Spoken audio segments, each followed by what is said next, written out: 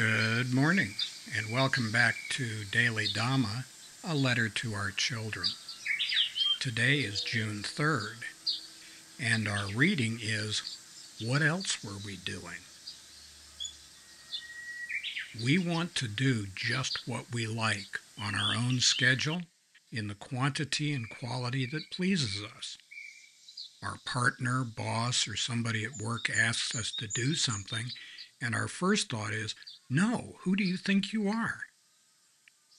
It doesn't matter if we're not busy, or even if it's something we think is necessary. We say no because we didn't suggest it first. We say no automatically, despite thinking it's a good idea. How about this? Before responding negatively, let's ask ourselves, what else were we doing? Being of service to others, even folks we don't like, is a good use of our time.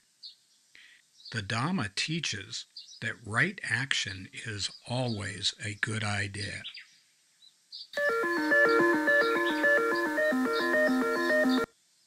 It's a real stumper. We sometimes sabotage ourselves, in Dhamma Bum's case with alarming regularity, by insisting on having things my way. And that's just not a formula for getting along well with other people. Other people have problems. Maybe we should give them the benefit of the doubt and give them a break.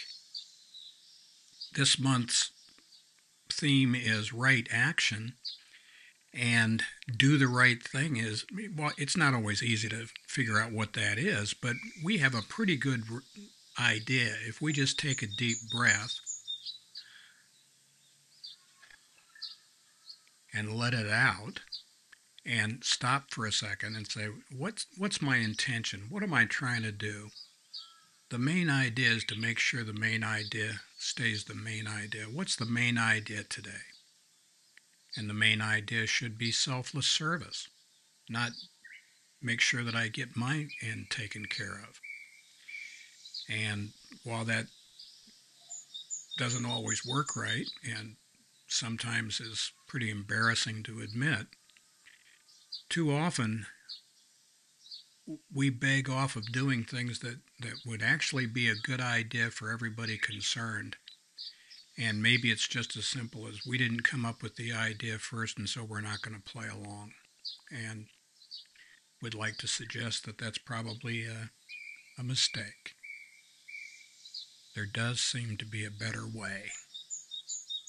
Please look at the description box below, where you'll find the table of contents for the book, Daily Dhamma, Letter to Our Children.